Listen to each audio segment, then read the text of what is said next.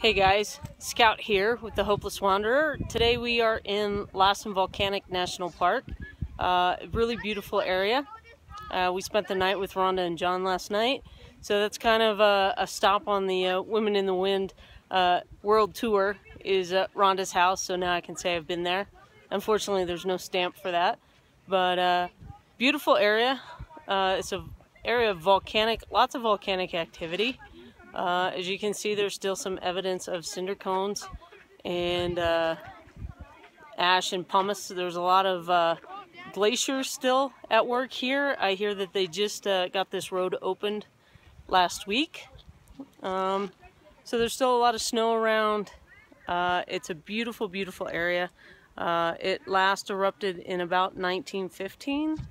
So it's a beautiful road through the park. I recommend it. It's pretty well maintained, and it's a wonderful drive. It's another one of those smaller national parks. It's getting a lot of love today because the road just opened, but you know, otherwise it's one of those places that you can pretty much have to yourself. So for now, I'm Scout. I'm out. Adventure on.